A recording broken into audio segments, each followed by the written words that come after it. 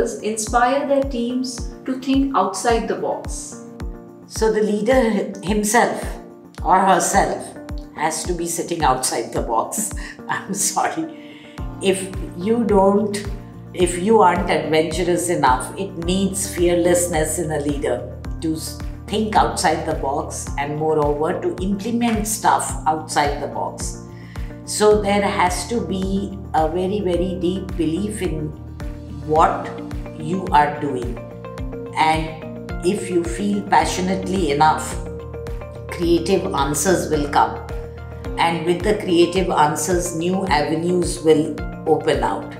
So, and when we train our subordinates, that so that they are not afraid to speak their minds.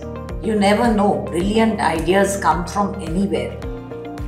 But if there is culture in the organization that we have to do it just the way it has always been done, and no, this is how it has been done, then this is how it is going to be, then we are not going to grow very much.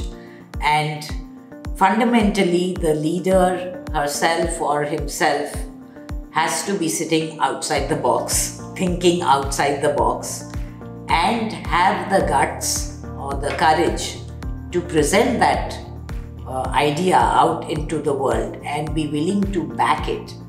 So fear of failure or fear of causing a huge loss or something often holds us back. But unless we really try, we don't know, because 2 and 2 make 5 most of the time, or 6.5. So if we don't go, we don't know.